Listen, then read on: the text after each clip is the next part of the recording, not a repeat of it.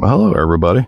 I just finished up doing a little budget item review, but I figured just since I was out here, I'd just go ahead and take time do a nice little kind of walk and talk video. Uh, so far, everybody seems to have positives about those. So I might try to add one or two of those in a week if assuming everybody who's subscribed and or watching or liking them. But man, I'm telling you. Today's subject is yellow jackets. These guys are everywhere and they are going absolutely crazy this year.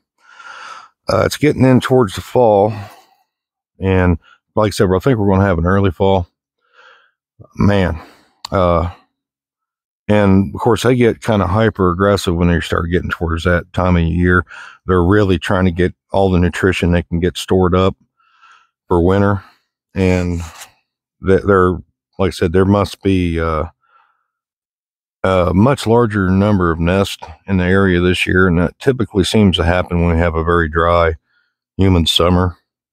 I don't know if that's any other places in the U.S. it kind of gets it like that, but boy, these guys are going nuts out here.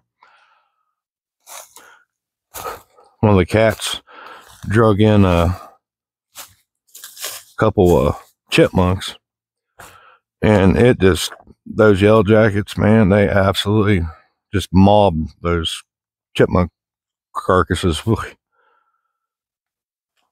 Insane.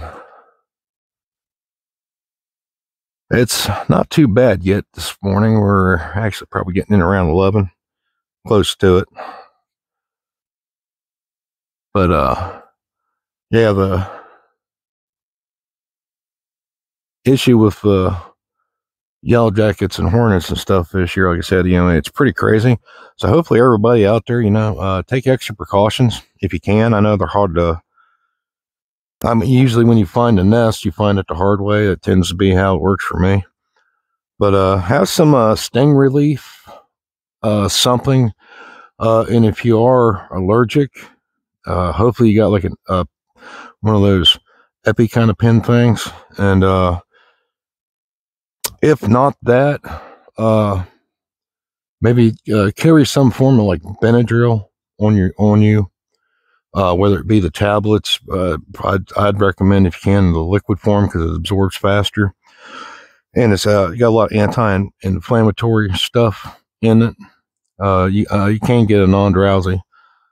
Just if you are mildly to moderately allergic to bee stings, wasp stings, if you get hit, you can just take some of that, and it'll help alleviate some of the symptoms.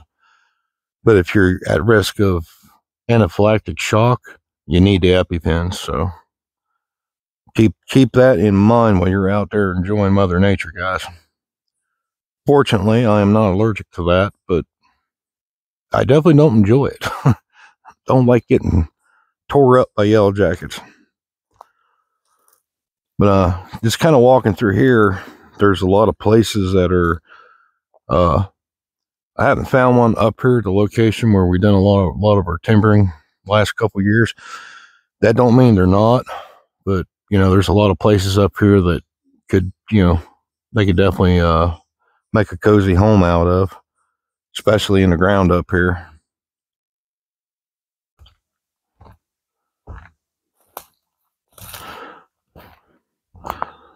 Now, honeybees too, you got to be careful with, especially if it's the Africanized honeybees are pretty dangerous. We do get a lot of, well, nowhere near as much as we used to. We used to have people did beekeeping and stuff out in these areas, especially when I was much younger. Those I wouldn't mind to find, just your standard European chill honeybees, because those are pretty good for the environment. And, worst case scenario, the honey would be nice to have if you was able to safely manage to get it. But, yeah, just be careful out there. I mean, this wasp and hornets they can ruin your day. But just kind of carefully marching through here. Like I said, I'm keeping a close eye out And if the yellow jackets are in the ground, typically what'll really get them upset, because in general, unless we're intentionally not being, or we're just either by hunting or some other method of training, the way we walk, your average person actually kind of stomps when they walk, and that's actually what'll get you tore up by the yellow jackets, because as you're walking next to, or unfortunately maybe right over top of a yellow jacket's nest, the vibrations from your footfalls impacting the ground, that's what really gets them worked up. Usually even before you get within a good 10-15 feet of the nest, they pretty well got you figured out that there's something coming. And yeah, so learn to walk gently if you can. But I'm taking 4 or 5, maybe 10 steps, looking around, and I'm just stopping. So I can see yellow jackets just all over the place out here, but they're kind of, like I said, they're doing their feeding thing. So it's hard to spot exactly where a nest may be, because if there's like a small dead animal, they will absolutely just mob it, and they'll rip it apart, get the meat out of it.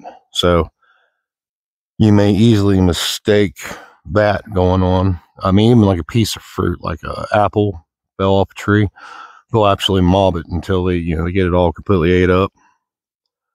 But their nest may not be nowhere close to where they're feeding, so just use caution. Now this little spot here, like, you make sure I get her in the camera there.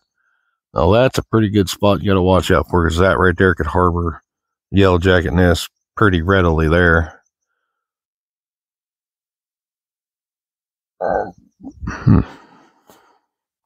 Yeah, not my favorite pastime. Getting tore up by a bunch of daggone wasps. All right, guys. This is kind of a short one here.